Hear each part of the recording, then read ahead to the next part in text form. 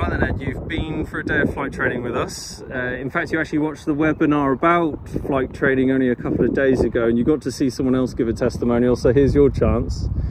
How did you find today, and do you find it any value?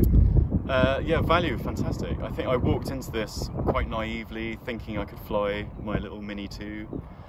And what today really taught me was there's a lot more to these drones than you realise. When we switched off certain settings, it really was quite testing. I've got a lot to go away and practice. I'm thinking of changing careers and getting into the agricultural industry using drones. And today was really about trying to make me understand what's involved, especially for somebody who's trying to self-learn.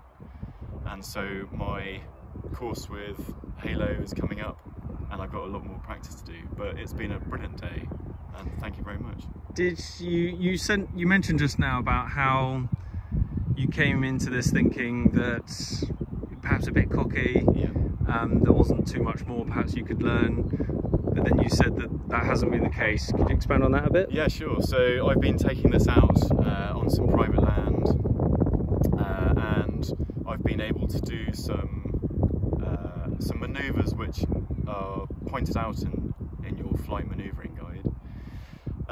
And because I haven't quite crashed it, I thought I was better than I was. But actually, this does the flying. I didn't do the flying. I just pointed it in the right direction. And I think when you disable those features, that's when you actually start to learn to fly. So it's been quite a steep learning curve. My head hurts, but it's been a really good day, and I'm going to go back, and there's lots to think about and practice for sure. Perfect. Thank you very much. No, it's a pleasure.